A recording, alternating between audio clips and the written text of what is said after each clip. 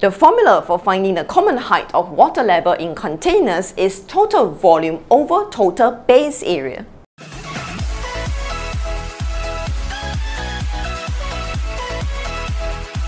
Water in tank A is poured into tank C until they reach the same height.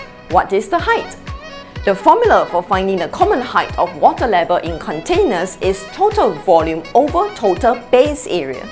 In order to be able to finish the entire paper, leaving some time for checking, you should finish this question under 3 minutes. Pause the video and get doing!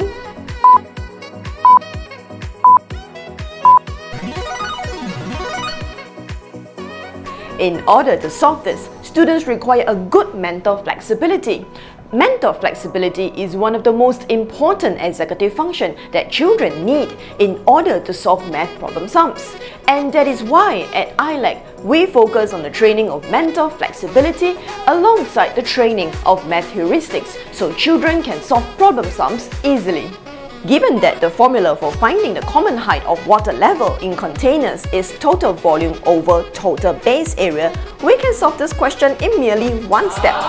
Write the total volume of water to be shared by both containers as the dividend and add the base area of tank A and B as the divisor, and voila!